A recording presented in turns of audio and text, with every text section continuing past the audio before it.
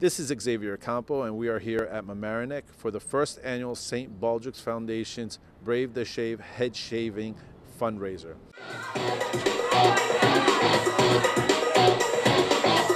Members of our community showed compassion and solidarity for children who are battling childhood cancer by shaving their heads last Saturday. Let me ask you, Phil, how does it feel to get your head shaved right now? Well, for a good cause, it feels great.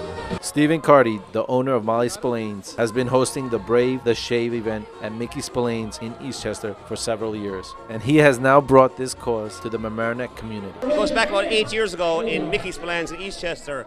I started running this event, and in those 8 years, we raised over 300,000 for kids' cancer research.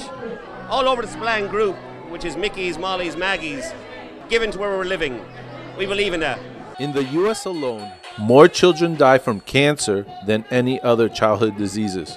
But with the money raised from St. Baldricks Foundation for Cancer Research, they hope for new treatments. 10-year-old Margie Sheeker, a resident of Larchmont, is a cancer survivor. She was the honored guest of the event. Now I feel so great that I'm out of the hospital. You are a champion. All the support, especially the guy was giving me, saying that I'm his hero and saying I'm really lucky. I thought that was pretty nice. Cancer doesn't discriminate, and it can touch all of us. And so I just think it's important to stay a part of the community and accept help and love from others. I think when it comes to events like this, I always think of a Tony Robbins quote that the secret to living is giving. And I would do this every day and twice on Sunday for free.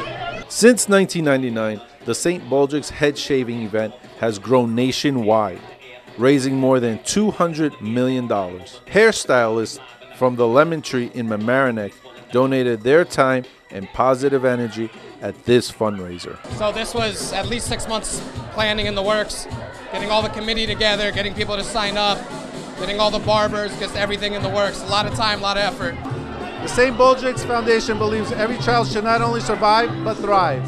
So a very special thanks to Molly Spillaines, the community of Mamaroneck, and all the people who came out to shave their heads and raise over a whopping $25,000 for tonight's event.